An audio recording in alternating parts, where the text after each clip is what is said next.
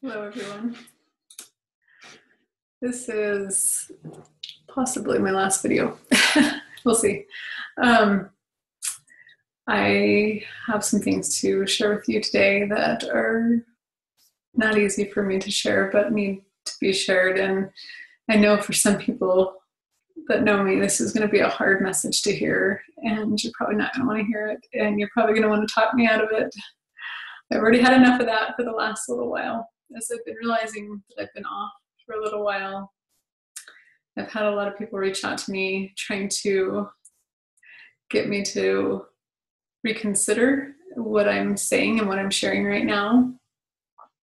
I don't think it has anything to do with me. I think it has to do with them and them not wanting to see things that they need to see for themselves. So I'm going to encourage you that if you decide to listen to this message, I hope you will do so with an open heart and a prayer in your heart that you will hear what you need to hear. The Spirit will be able to speak to you. And that if you have questions or concerns, that you please don't bring them to me. I'm not the Lord. I'm not God. Bring them to Heavenly Father in humble, sincere prayer and get your own answers. So I'm just going to share my experience. I'm going to share my story from the last 3 years, a little over 3 years of my life. And I'm going to try to make this as succinct as I can, and in hopes that it will help some people and that it will, I don't know, I just feel like I need to do it. So I'm going to do it. This is hard. I have been going through a sorted out process for almost, like 3 weeks now, something like that. And it has not been easy. It's been really, really hard to honestly look at my life and see it clearly from the last 3 years. It's not fun. Not when you thought you were doing a good thing, not when you thought you were on the Lord's errand. So here we go. I just had to shoot you straight. I don't know what else to do. So about 3 years ago, a little over 3 years ago, I had a wake-up call. I call it a wake-up call because I feel like I was before my wake-up call, let's back up just a little bit. Before my wake-up call, I was the Relief Society president in my ward. And I felt like that was a wake-up call as well. I felt like that was the Lord's way of trying to draw me back into fully being consecrated and doing His will. I had gone through an experience before I moved to where I'm at now in Colorado. I had lived in a different place in Arizona. And during a little time period while I was there, I feel like I had a wake-up call of sorts as well. And I feel like I was kind of put through the ringer with my discipleship and with my commitment to the Lord. And it was really hard. It was really hard. And when we moved away from that place, I went into hiding. I was like, I'm so done. That is so hard to live with that intensity and that much commitment to the gospel. It was challenging. I had opposition. It was the first time in my life I felt like I was feeling the Spirit and teaching by the Spirit. It was really, in some ways, absolutely incredible. In other ways, so taxing that I just was like, I don't know if I can keep doing this. So I kind of went into hiding. And I basically decided I will live the gospel, but I want to hide. I don't want people to notice me. And I don't want to stand out. And I don't want to be different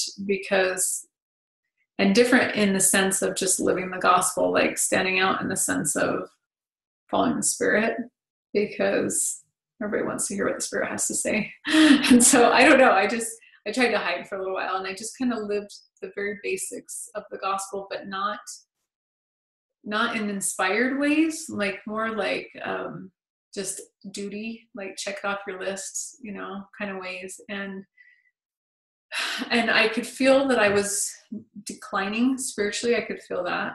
I could feel that I wasn't feeling very close to the Heavenly Father and to the Spirit, and to the Lord. And so I could feel that too. I could feel that slow decline I guess spiritual death would be what that's called.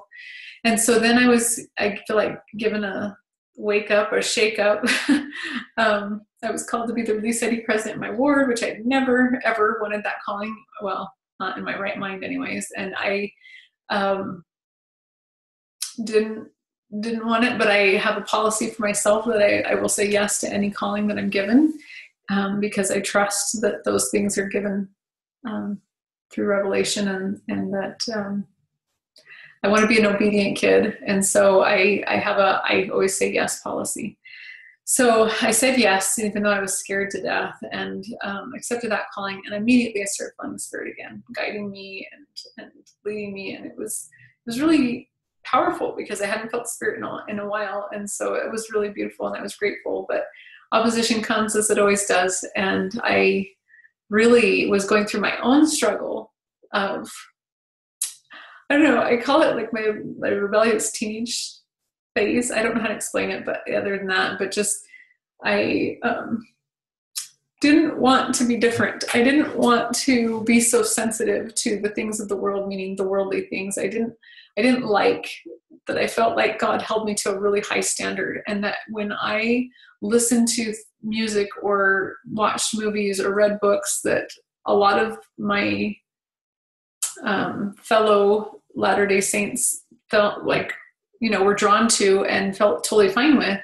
that I would lose the Spirit. If I would watch those things or listen to those things or read those things, which I would always feel like was not okay for me, that I would lose the Spirit for like weeks, and I'd have to work really hard to get back the Spirit that I had lost, the feeling of feeling close to the Lord. And so I was kind of fighting that. I'm like, why do you hold me to such a high standard? Like, why do I get so punished when I make a choice that's against the Spirit? And so I was kind of fighting that. And then I was getting opposition in my calling, and all I was asking people to do was to actually do what we're about to be asked to do going forward. They're changing the visiting teaching way of visiting teaching, which is less and less being told what to share and more seeking what should be shared, or seeking to be basically led by the Spirit and guided in your ministry to these beautiful sisters that we visit.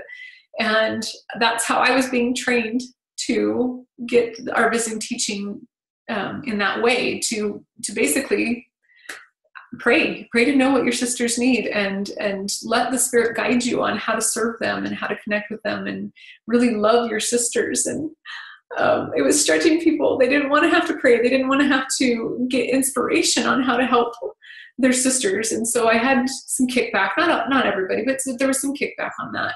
And I'm like, I didn't want it. I didn't ask for the calling. I didn't want the calling. And I don't like opposition, and I don't like people being upset with me. And so I just was like, I don't want to do this. And I was already having my own struggles with Heavenly Father and His expectations of me. And so I was struggling, and I could feel it. And I could feel that I was tanking spiritually. I was starting to decline again, and I could feel the pull of the world really, really strong on me. And I could feel temptations having more pull on me than they had in a while. And so I was just feeling this pull.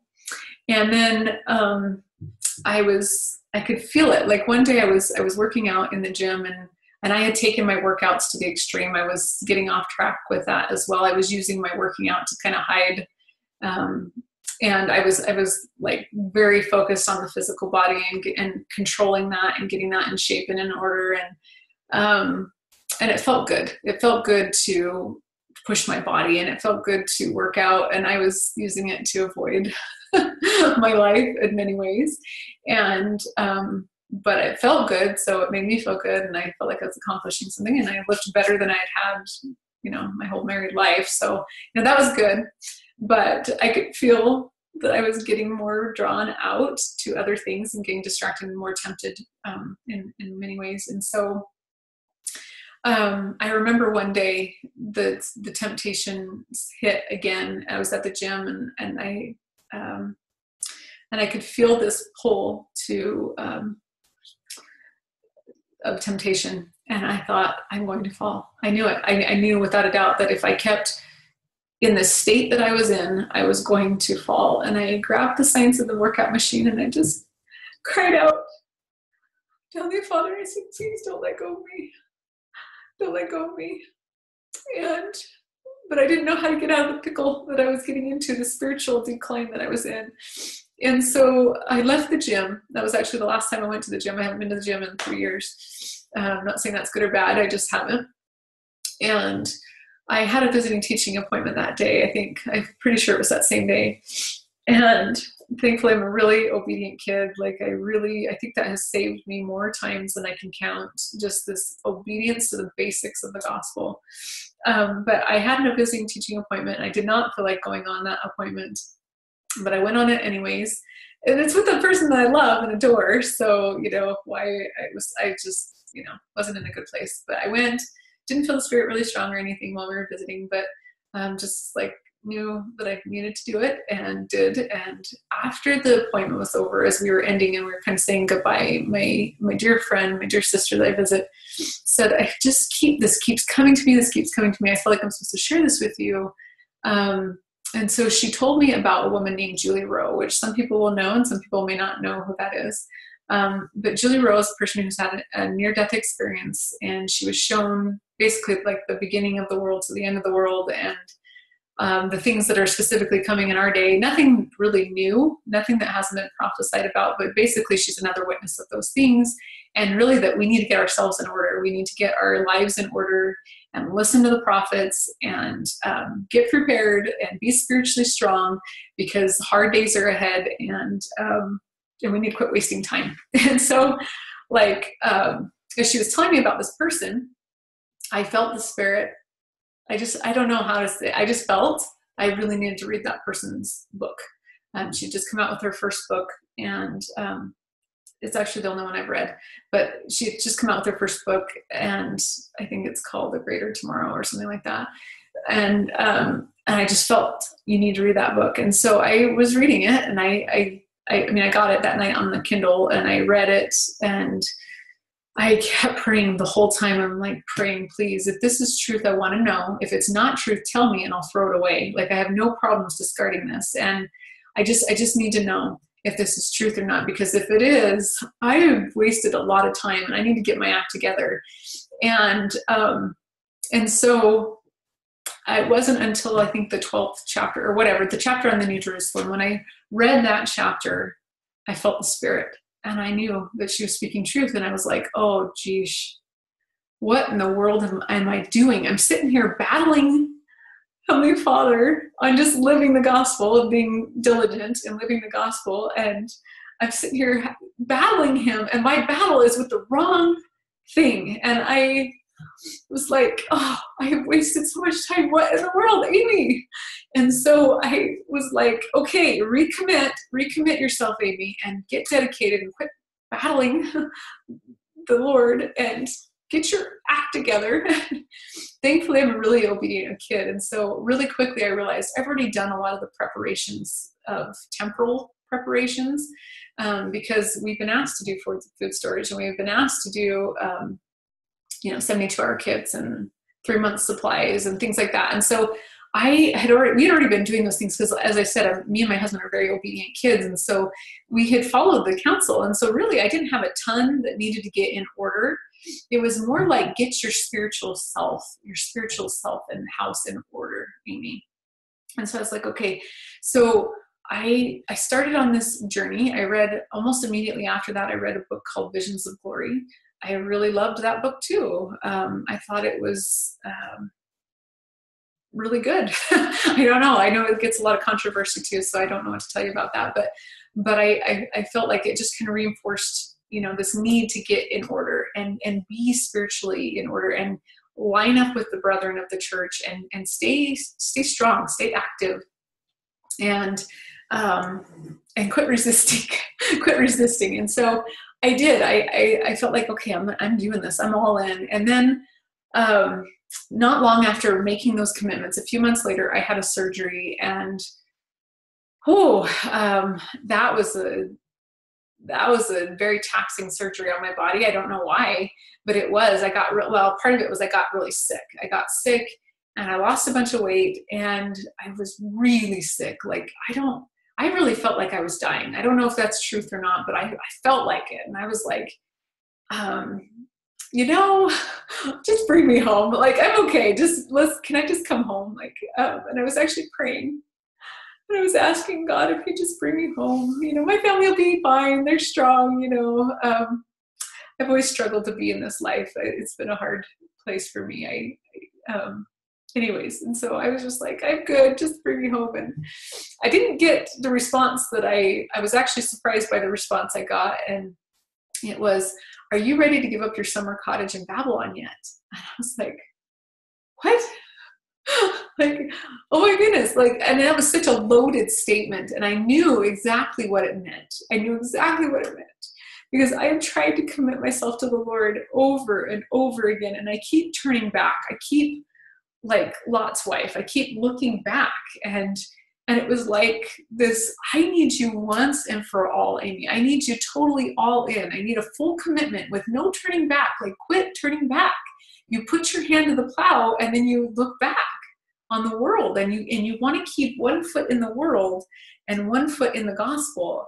And I need you once and for all. That's really what he was asking. That's what he was saying. That's what it meant to me when I heard that phrase. And I was like, I had to think about it. It's like, yes, I am all in this time. I'm not turning back. I'm all in.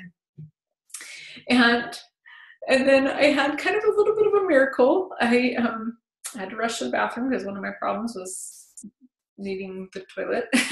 And so probably TMI, but I rushed into the bathroom. Well, I didn't rush. I could barely move, but I got into the bathroom to use the toilet. And when I sat down on the toilet, it was just this perfect moment.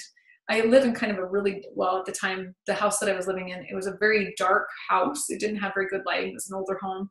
And my room specifically was like pitch black, and because of the curtains that I had on there. And then my bathroom had this little bitty window that only one time of the day, the sunlight would come through that window. And I sat on the toilet looking at that little bitty window, and right then the light of the sun came through that window, and when it landed on me, I felt the sickness, the sickness I felt like was ending my life, just lift from my body. And it was taken, except for one thing, and that was so that I would stay in bed and get some instruction, I think. And so But everything else, like, I totally felt fine. I felt the clarity of mind. I mean, not long before that, I had looked in the mirror and I had the glassy eyes, like, and I looked so sunken and hollow, and my just, anyways, it looked really bad. It looked like death, like what people look like right before they leave this life. So anyways, that was gone. The glassy eyes were gone. My eyes were fully back and present, and I felt my spirit fully back and present. I don't know how to explain it. I just felt life again in my body, and I felt like I was going to live and be okay. And so I was like all in. I was ready. I was so fully committed and ready to just live the gospel, quit hiding, live true to what I know is truth, and all in. And this is why this is so hard for me. So I'm fully committed, right? I'm going to do this. And with it not very long of that, I get introduced to some things. And I thought they were from God. I really thought they were from God. But there were red flags, you guys. There were red flags. And I have already been down this road once before, and it almost cost me everything that mattered to me. It almost cost me my marriage and my children. I have been down the path of deception before. Back in 2003. And I thought I learned. I knew the red flags. I knew them. And I was dedicated. I was ready to do what God wanted me to do. And I got distracted right away, like within not very long. I got totally distracted. And it was the same pattern, the exact same pattern, different experiences, kind of, but the same exact pattern. I got caught up in excitement. I got it caught up in things that I already knew were part of my last experience. And so I was really like nervous to get it. I was like, wait, are you sure? Are you sure? And but I didn't question it enough. I didn't question the red flags enough. I didn't counsel with my husband like I should have done. I didn't counsel. I didn't listen to him. He felt the red flags. He was not comfortable with the things that I was getting into. And yet I just disregarded him completely. And that was the same pattern that I fell for last time. Is anybody that told me that I was wrong or getting off, I would fight against them. I would be really aggressive, and I would be really not humble about it. And you don't know, the Lord is telling me to do these things. I am on the right track. I'm doing what I need to be doing. And yet I was going against the basic stuff that our gospel teaches. I am, if you look at the family proclamation, it very clearly spells out the divine role of male and female, the divine role of the man and the woman in the marriage and in parenting. And it's very clear. And in our society, nobody wants to hear that. I shouldn't say nobody, but a lot of people do not want to hear that. They don't like it. And they fight us because of that. They do not like our church because of it, because God very clearly spells out the divine role of male and female. And so, so let me just tell you what some of the red flags are, because I've affected a lot of people. This is what makes this really hard, is that I have affected a lot of people, and I can't take that back. I can't fix that. I don't know how to fix that, except for just telling my story and hoping that it helps some people. But I started going to trainings, and I'm going to tell you who I went to, and I'm not saying that they're good or bad. I'm not saying that. I don't know. That's something you got to pray about and figure out for yourself. But let me tell you that there were red flags right from the beginning. This is hard because I don't want to demean anybody. But I had a friend who really encouraged me to go see one of their mentors, to go to a training by one of their mentors that they trusted. And this person, this is so hard because I really love these people. I really do. And I do not want to discredit people. I don't. But I have to speak my truth, and you guys can let the chips fall where they may, I guess. So she said, there's my mentor, my trainer. I just really want you to go to one of his courses. I didn't even know what I was going to. But I felt like, okay, I'll go. And I just knew that I wanted to go to that training, and I thought it was being inspired. I thought I was being inspired to go to that training. And my husband did not feel comfortable with it. He didn't understand what I was doing, but I didn't care. I just was like, no, you're going to try to stop me. You're going to try to stop me from doing what I feel like I need to be doing. And I didn't counsel with him. I didn't honor him and his ability to receive inspiration for our family. And this was affecting my family. You got to keep that in mind. I'm a mother. My primary role is the nurture of my children. So keep that in mind. One of my primary roles, in fact, it's the only one that it actually spells out to me, is the primary role is the nurturer. My husband's primary role is to preside, think about that word, preside, and protect the family. Okay, he's a protector, he's a provider, and he's a presider in our home. And I've made covenants in the temple to follow him and to let him lead. I've made covenants that as long as he is following the Lord, that I will hearken to him. And so I didn't even consider his feelings. I didn't even counsel with him. I didn't want to counsel with him because I knew he'd probably tell me no. He'd probably say that he didn't feel comfortable with it, and he didn't. But he let me go because he knows I'm really stubborn and I'm really strong-willed, and I can get really scary and mean and bully when I am feeling challenged. this is so hard. This is so hard to realize how awful you are. And I'm a bully. And when I'm in the natural woman, I'm a bully. That's one of my energies, is to go into bully. That's the fight energy, which I've learned a lot about the natural man over the last year. And oh my goodness, and realized how I have mastered all 4 of the trauma energies, and I know how to use them to manipulate, control, change a situation. Oh, you guys, I hate the natural man. I hate the natural woman in me. I believe that I have never purposely tried to lead anyone astray. I honestly, I have not tried to mess people up. I have not sought to do that. I want you to know that. And I don't think that a lot of these people that I've been guided to, or the people that I personally know, have done it either. I don't think that they have actively tried to lead someone astray. I don't believe that they believe that they're doing that. And I don't, I know it's kind of like when Christ was on the cross and he looked down upon the Roman soldiers and he said, Father, forgive them, for they know not what they do. I feel that way about my friends. I feel that way about the people that I've been guided to, or that I've gone to. I feel that way about myself. It's like, I didn't know. I would never have done it on purpose. I did not know. But I will tell you this whole time of going through this journey, seeking out these mentors and these trainers, I didn't have the backing of my family or my husband. And that was one of the first things I was taught by my first trainer was, as you wake up and have your mind, kind of blown and woken up, you're not going to get supported. People are going to fight you on that. And so I took it as a warning from God that my husband would fight me, my children would fight me, my family, who I love and love me, will fight me, meaning my family, not my children and my husband, but my extended family, that they'll fight you on that. And that's a sign that you're kind of on the right track, and, just kind of expect that there's going to be an opposition in what you're doing. And guys, these are people that love me.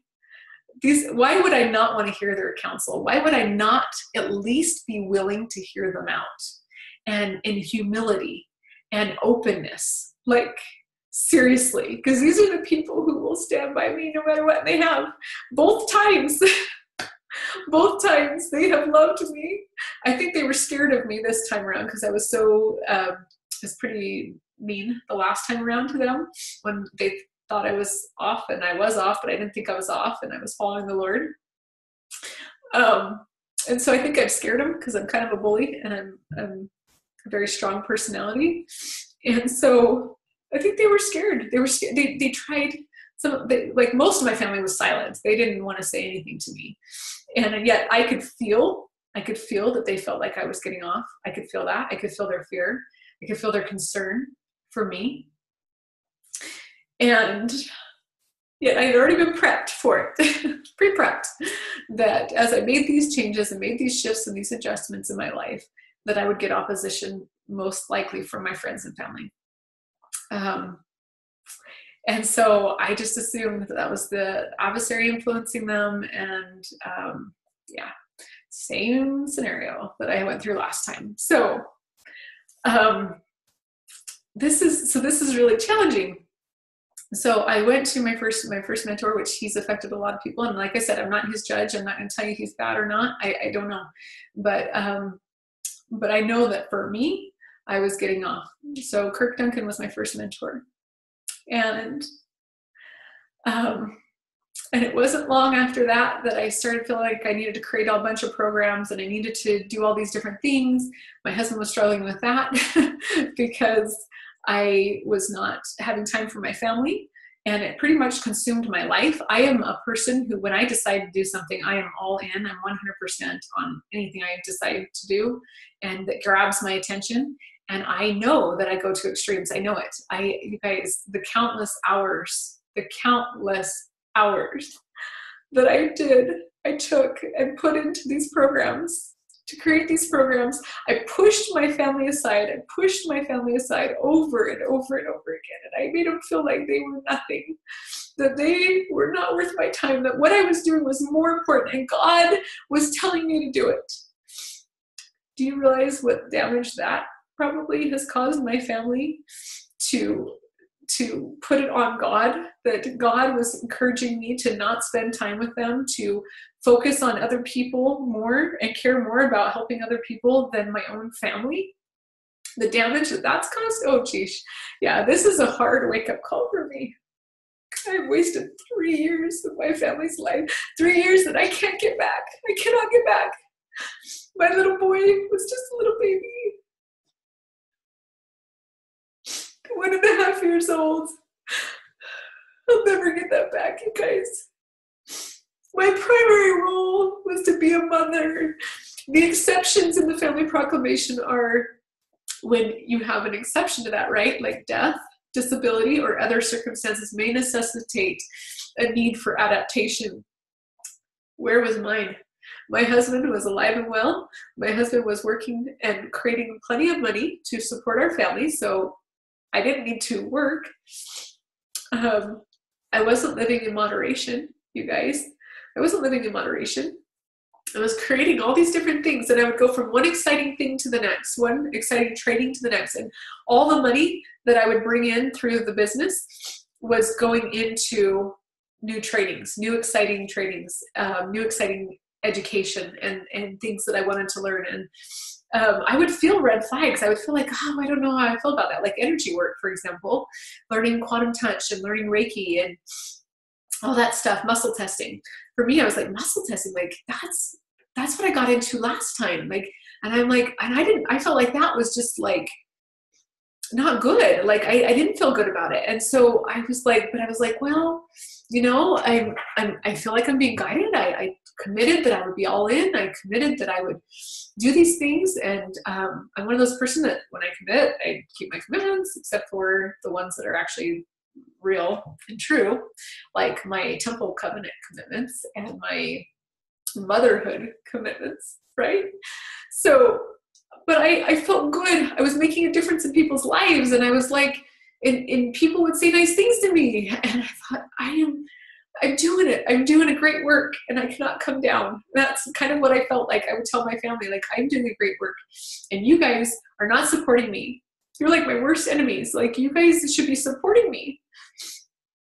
And I think about the countless hours that people who did support me have put in to helping me, and how much neglect has happened in their own families because of the distraction of what I've been doing. This is really hard. So I know in sharing this message that I'm hurting people because they don't want to hear these things. They don't want to see that they've been off. But you guys, the gospel is really, really simple. And I have a beautiful role to fulfill, and I love my role as mother. And I don't think that everything I've done over the last little while has been all evil or bad. There has to be enough good that you fall for it. Like there has to be enough good. There has to be enough good to offset the distraction like level so that you feel like I'm doing a good thing. I'm doing a good thing. Otherwise you wouldn't do it. How else would the adversary get people like us who have good hearts, who just want to help other people? How else would he get us? How else would he get us, guys? Think about it. There has to be enough good mingled in there to get you to feel like you're okay, and you can justify you're pushing your family away, and you can justify spending the money on these different things when, so, okay, gosh, I don't know what else to say. So, what woke me up? What finally helped me see it? This has been so stinking hard.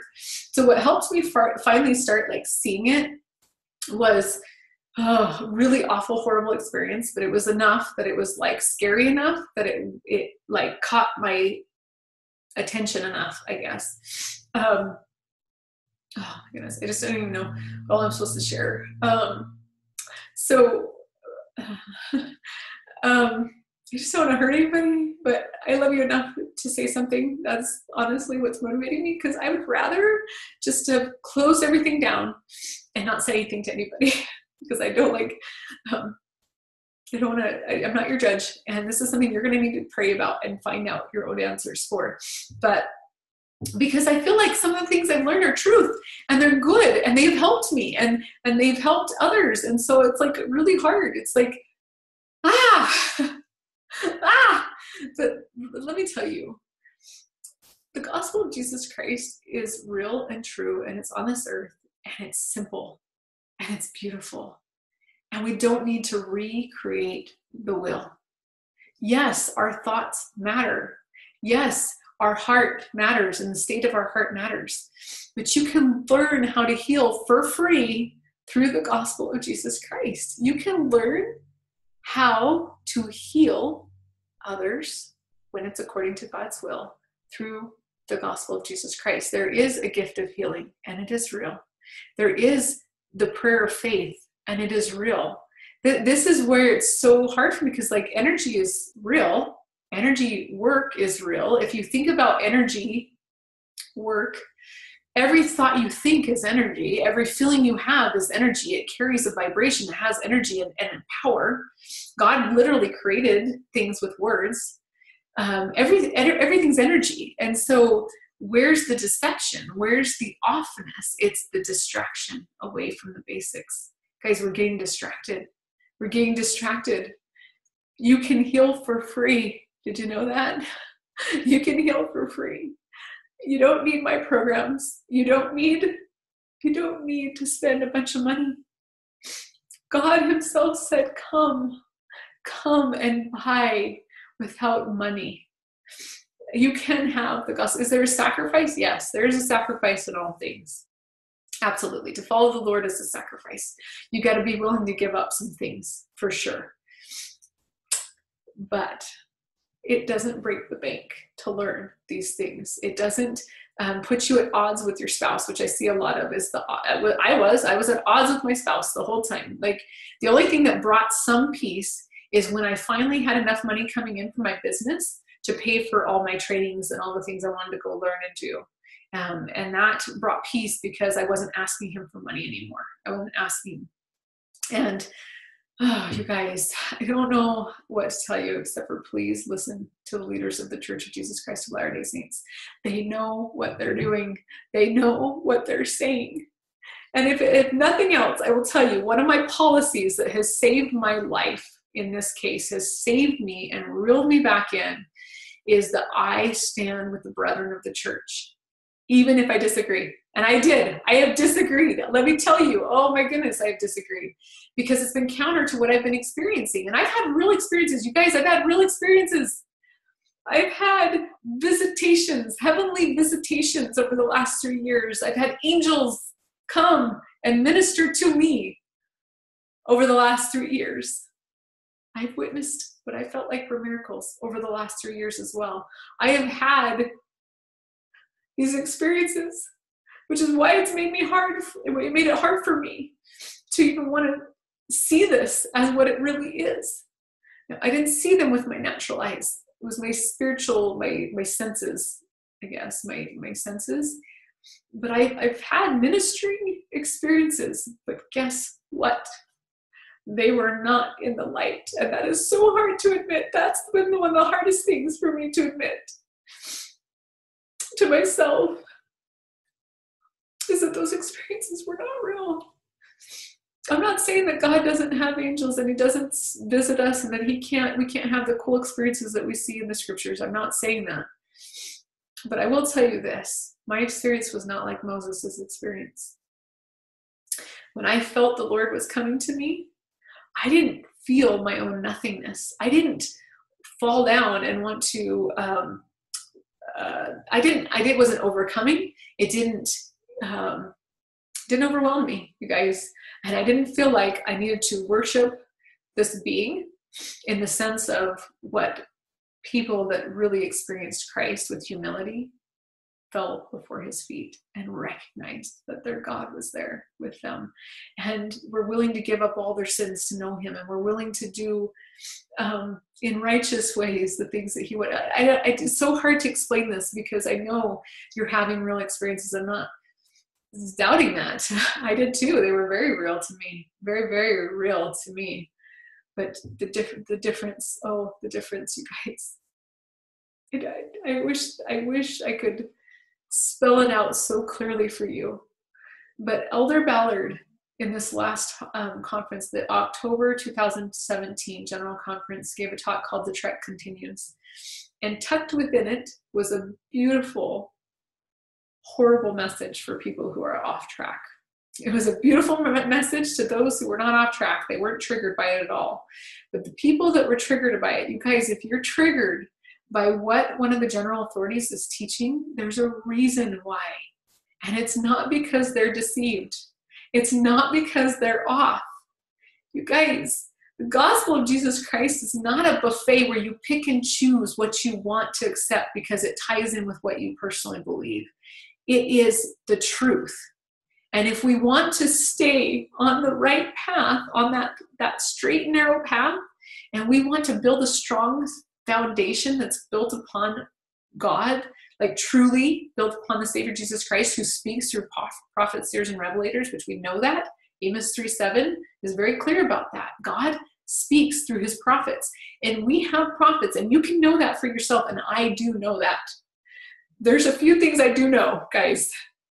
I know that these men are prophets, seers, and revelators. I absolutely know that. I know that the Book of Mormon is the word of God. I know that Joseph Smith was a true prophet because the Spirit has borne witness to my soul, and I cannot deny it, nor would I dare deny those things.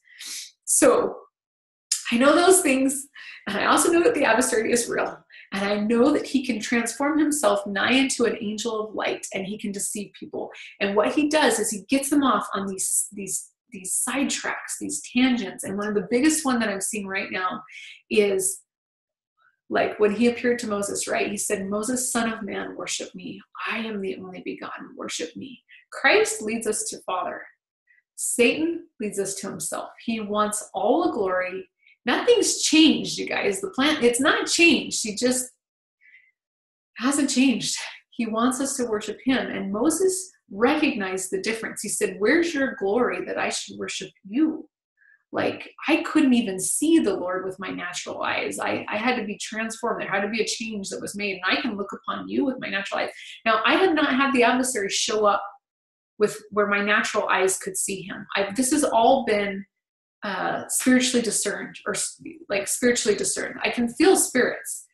And I can feel them around me, and I can sense and see. I can even see facial expression with my mind's eye or whatever, but I've never seen them if they had shown up in my space physically, I would have known for sure. I would have been able to detect it faster. You know why? Because I know how to detect that. I know because the scriptures, Doctrine and Covenants, teaches you what to do. If an angel shows up in your space, you can put it to the test. You guys, did you know that? You can ask them to shake hands with you. Satan and his minions cannot resist the temptation to shake your hand. And so they will put out their hand. And when you go to shake their hand, you'll feel nothing.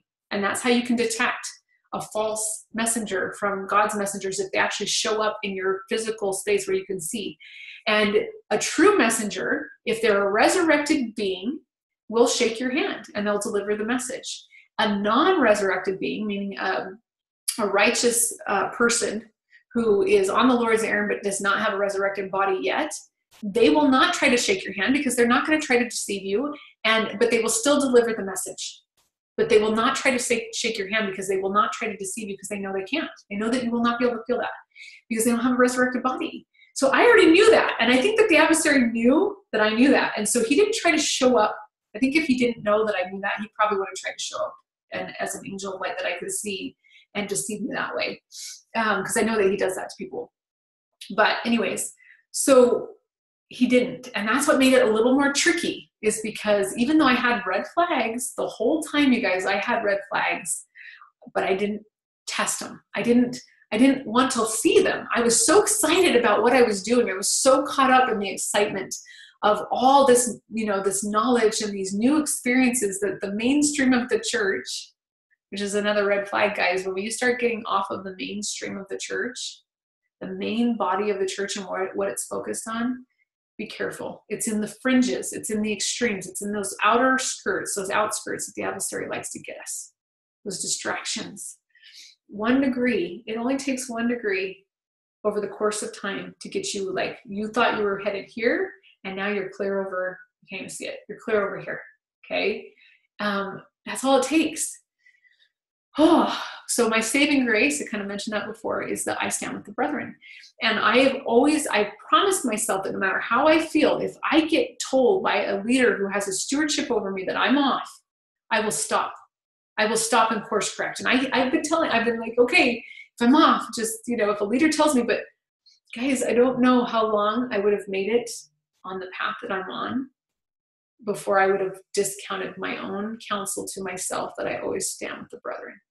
Because here's the thing, I watched a face-to-face with Elder Holland and President Eyring, and it triggered me when they started talking about how we should approach Heavenly Father in prayer, and how it is such a sacred experience, and how, we need to be so humble and reverent about this. And it's a beautiful message, but it triggered me. I didn't like it because it made me feel like the relationship that I had with Heavenly Father was not the same as what they were describing.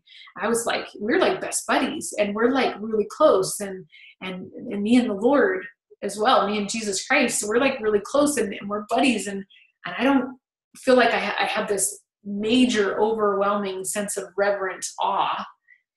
And I was offended. I was offended by that message. I really struggled with that message because I was like, they don't know the Lord like I know the Lord. Do you realize how ludicrous that is? These men, do you know what makes them special witnesses of the Lord Jesus Christ? Do you know? Do you know what that is? Go to the Bible dictionary. You don't need to take my word for this. Go to the Bible dictionary. Look up the word apostle. They literally can testify of the bodily resurrection of the Lord Jesus Christ. How many people can do that? I know that there's people that can besides them, but I'm not one of them. And many of the people that I've listened to, they can't testify that they've touched and handled his physical resurrected body in the flesh. Like, they cannot testify to that. They have had these experiences that they're having with the Savior, but not in that way. And so just be mindful of that. So these are prophets, seers, and revelators who have been called by God. The Lord leads his church, and he's called them. They're special witnesses, and they can testify that they know that they've handled and seen his physical, resurrected, immortal body. And yet they're telling us that there is a very sacred feeling when they go to pray to their Heavenly Father, when they go to approach the throne of grace, when they go. What in the world makes me think that my relationship should be different than theirs? Does that make sense? Can you see that? So that triggered me. I'll tell you another thing that triggered me. So that one came out, that bothered me. Then there was about a year ago, this was not a year ago, this was sooner than that, but there was about a year ago, there was a message that came out from the church, a letter, and you can go look these up, guys. I wasn't planning, I don't even know what I was going to say, honestly, when I started this recording. I had no clue what I'd be saying to you. So there was a letter that talked about being really careful about people who are sharing their personal experiences, being careful about that. And then there was also another letter that was about this energy work movement, the energy healing work movement that's happening, and counsel and caution. And then Elder Ballard, in this last talk, the trek continues, depending on when you hear this, reiterated their counsel in that as well. And it also went through like listening to people that do not have a stewardship, who've not been called and set apart and sustained by the general membership of the church. Like, don't listen to them. In fact, it's very like specific. Maybe I should pull that up. Like, don't listen to them. And like, oh my goodness, you guys. Do we realize what that's saying? Like, have we thought about, did it trigger you? And if it did, have you done something about it besides fight against it? Have you actually been humble enough to say, Lord, like, is it I? Like, am I off? Why am I being triggered by this? This is what I'm saying. We have a personal revelation line, and this is where a lot of people are getting off right now, is through the personal revelation line. You can receive personal revelation, but do you realize that you're receiving it constantly from both sources? From the adversary and from God. There's two sources that are coming at you, and you have your own thoughts, your own opinions, your own feelings. And so we got to be careful about that. We can't just take everything we hear as that's from God. Do we challenge it? How do you challenge it? How do you check it? Checks and balances, right? How do you check it to make sure that it's really from God? Are you brave enough to listen to your leaders? Are you brave enough to go talk to your bishop about it and be humble and listen to his counsel? Are you brave enough to go to your stake president if needed? Like, are we humble? Like, are we truly humble? I can't tell you how many people have come to me and said, if I ever get challenged by one of my leaders on what I'm doing, especially with energy work, that they really struggle. They really don't know if they're going to stay active or if they're going to follow the counsel of their leaders because they know what they've experienced. Check yourself, please.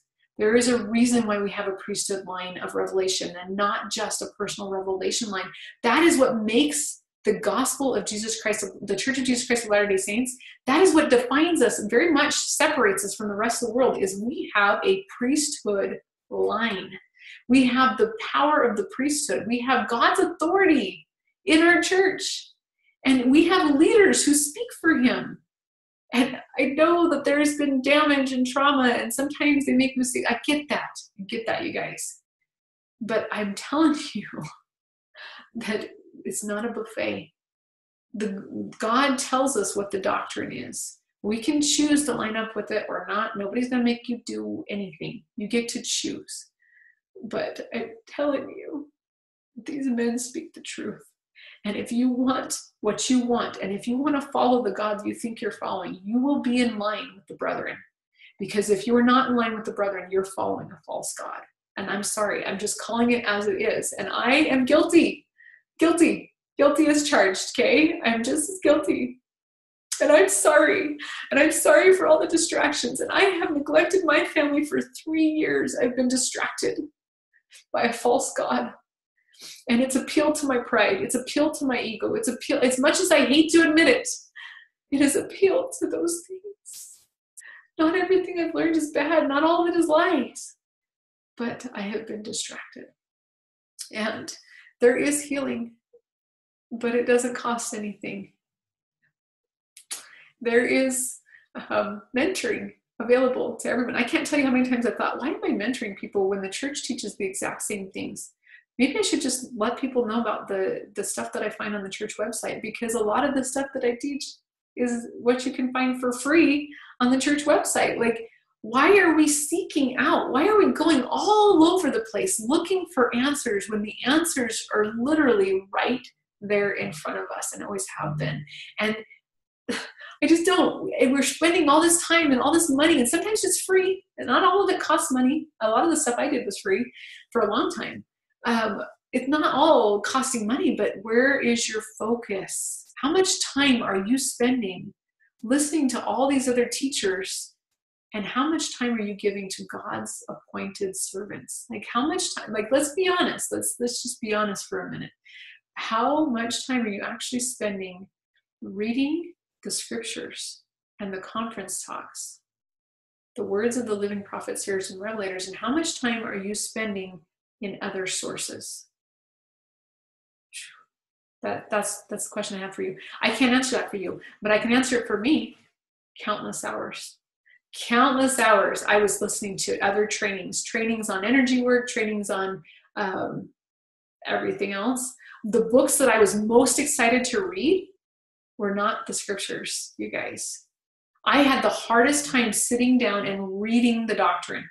And I know for a fact that I don't retain even a fraction of as much if I don't actually read the doctrine. Now, I have eyes and I can see. Not everybody has that. And so hearing the doctrine may be what they need to do because that's what they have. But I have eyes and I can see. And I know for a fact that for me, I get 1,000 times more information when I will study, when I will sit down and study the conference talks and study the scriptures. And I wasn't doing that, you guys. I haven't been doing that for years. I've been listening. I will listen to scriptures because I'm a creature of habit, and I know that I've got to be doing that, and I've got to be okay, right? And so I've been listening. I listen to conference talks. I listen to scriptures, but I know that my ability to recall scripture used to be phenomenal. I used to be able to tell you exactly where it was located, who said it, when it was said. And I know that was a gift of the Spirit because I hurt my head, and I've had a very hard time remembering things because of that from when I was 18. And so I knew that was a miracle. Every time I could quote a scripture, I could tell you where something was in a conference talk or when, any of that stuff. That was by the Spirit. I knew that was a gift of the Spirit. But guys, I was living off of my own, knowledge and my own study that I had done for years and years and years. And I've been a really faithful student of the gospel, and I've studied and studied and studied. But I can tell you, it was getting hard. It was getting hard for me to remember quotes exactly. And it was getting hard for me to remember scriptures exactly. I couldn't remember where they were located anymore. I was fading. My well was getting empty. It was getting less and less and less. But I could remember all the other things I'd studied. I'd been studying a lot of other things, and the stuff that validated what I was learning in outside sources, I could remember those things. So think of that one, or figure that one out. So, but I'd been listening, but I had not been reading, and I knew that. And I kept getting these like, Aimee, you need to read. Aimee, you need to read. And I didn't do it. Sometimes I'd read like a verse or whatever to just appease my conscience. But oh my goodness, you guys. But I could sit down. I have like all the books that I kept in my bathroom started shifting. Like I had some doctrinal books, but I rarely picked them up. Mostly what I had in there was just other resources, lots of other books that interested me. And I would pick those up and I'd read those no problem. And I'd be marking them up and so excited about what I was learning. You guys, I don't know if this is going to help you or not, but I felt like I was supposed to share it. And I don't even know where I go from here. I don't know if I'm supposed to cancel my whole website. I don't know what to do about that, because I've got people who've bought my programs and they've paid for them. And I don't know, I don't have the funds to reimburse them for that. I've used it all on education and keeping my website going and keeping my programs going and creating new programs. And so I don't even know what to do about that. I don't even know what to do, but I can't in good conscience encourage people to my programs anymore. What I can encourage them in very good conscience is go to the church website. You want to learn about becoming mentally strong, emotionally strong, and spiritually strong, and physically stronger? It's in there. It's on there. It's free, most of it. Finances, you want to learn about finances? They've got that. You want to learn about, what do they not have? You guys, they counsel us on everything. And yeah, I mean, they do encourage us to go see, licensed practitioners and health practitioners for mental, emotional stuff. I'm not one of those either. I've told people that all along. I'm a mentor.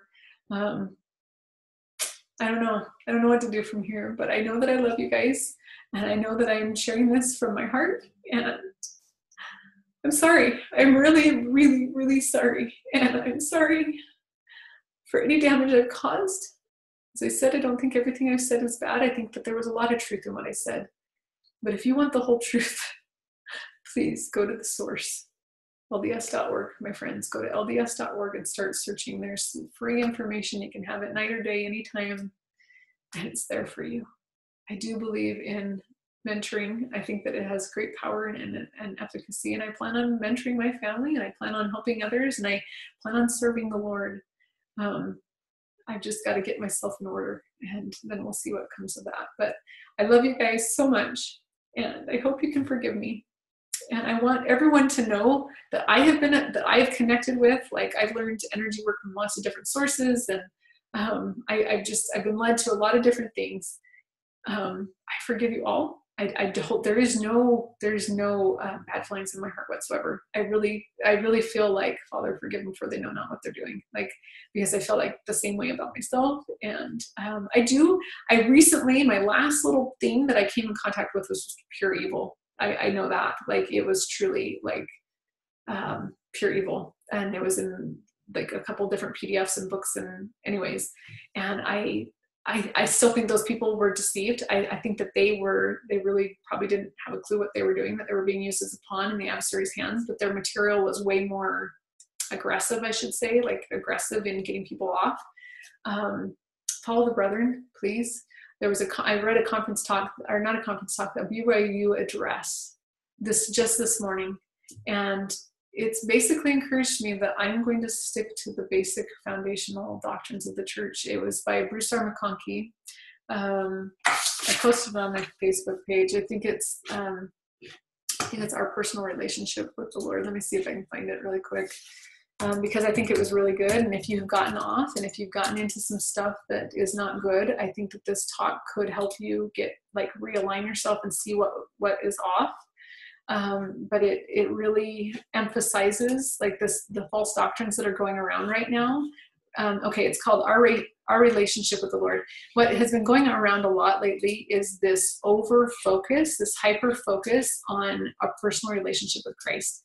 And this is tricky because we are counseled to seek out and have our second comforter experience, which is literally where you live in such a way that the veil is rent and you see the Savior and you can now testify that you know he lives. And that's a beautiful, powerful experience. And goodness, who doesn't want that? And a lot of people are seeking that right now. And I don't think it's a bad goal, but I think we need to be careful. And I think it's one of the ways that the adversary is getting a lot of us right now, honestly, is through that, because it's doctrinal. And we're encouraged to seek, to have these experiences, but live close to the doctrines, you guys. Keep the doctrine pure. So our relationship with the Lord, I don't know why I have a weird wrong picture, but it was from Bruce R. McConkie, and it specifically talks about, I hate to even say this because I love John Pontius. I do. I love him. And I don't think he was trying to lead anyone astray. I really do not believe that. But I'm seeing a lot of people that are getting off, and they've read his books, and this talk was given. Most people won't know who George Pace is, but George Pace was very similar to John Pontius. Very good guy, very righteous, very amazing man. And his focus was also on having this really personal, deep relationship with the Lord. And he was a teacher at BYU. I don't know if he still is, but he was a teacher at BYU. He was probably the most popular, very favorite teacher there, and taught very much so about this personal, like singling out Christ, and focusing on Christ and having this personal, really close, intimate relationship with Christ. And that's what John Pontius does as well. And so I'm like, oh my goodness, it's like the same scenario, different person, different. And I do not believe that John Pontius is trying to do that to anybody. I don't think he's trying to get people off or out of in alignment with the brethren. I do not believe that for a second. But anyways, George Pace, they didn't say his book specifically, but it was very clear for everybody that knew him, because this was done at BYU, which is where he was teaching. And if you know about it and you know about the background, you would know that this is one of the people he was calling out on this. And so George Pace was very humble. From what I know, he said, I side with the brethren. I'm really sorry. I didn't mean to get anybody off. That was not my desire, paraphrasing. But I side with the brethren. And his family went inactive. He did not. Speaks volumes for his humility and his willingness to be humble about it. Anyways, we got to be really careful, you guys. So our relationship with the Lord, this talk was given in March 2nd, 1982. It's a BYU devotional, and it's very clear. Like it's really an awesome address. And I found it by chance. I kept having this quote come to my mind that I couldn't remember the quote exactly, but it was something about staying in the mainstream of the church, in the main body of the church. And that's one of the ways to stay safe in our day, in our time. And so I was like, I just kept feeling like, you need to look up that quote. You need to look up that quote. And as I did, this talk is what came up. And I read it and I was like, oh my goodness, if I had read this 3 years ago, would this have saved me? And I'm not sure that it would have, you guys. I don't know if I would have gotten it. I don't know if it would have or not, honestly, but I get it now that I've been through what I've been through. I'm like, oh yeah, how important it is to keep the doctrine pure, and how important it is to be careful and not get into extremes and not get distracted. And anyways, all right, I'm sure you guys have a lot of questions. I am not the answer to your questions, but I love you and I'm praying for you. I've been praying for all of us. I've been fasting for us, and you're precious, you're beautiful and precious souls, and I want you to stay in the boat, please. If I could encourage you to do nothing else, it's stay in the old ship Zion, stay with the brethren, stay with the main body of the church, please, please. I love you. I know that this is going to be a soul-searching time for you. I hope it will be. It's been really hard. I have been up and down and up and down. This has been so hard to see, and it's been embarrassing and hard. But I am grateful. You have to understand that I am grateful. I would rather know the truth than find myself in a different location than what I thought I was going down. I want to be in the celestial kingdom, to go no more out. I want to have the highest degree of glory that there is. I want to be with Heavenly Father for all eternity. I want to be with my Savior, Jesus Christ. I want that. And I am grateful that God loved me enough to help me see that I was off, so I could course correct, because even the matter of a few degrees, that wonderful talk by President Uchtdorf, a matter of a few degrees will get you in a destination that was not where you thought you were going. And so it's very important that we get redirected. And so I am so grateful for that redirection. And even though this is hard and it's embarrassing, and probably a lot of people will not trust me anymore, and it's okay. I don't care. I want you to trust the brethren, though, if nothing else, please, please. And so I love you guys, and this is Aimee Benefield signing out.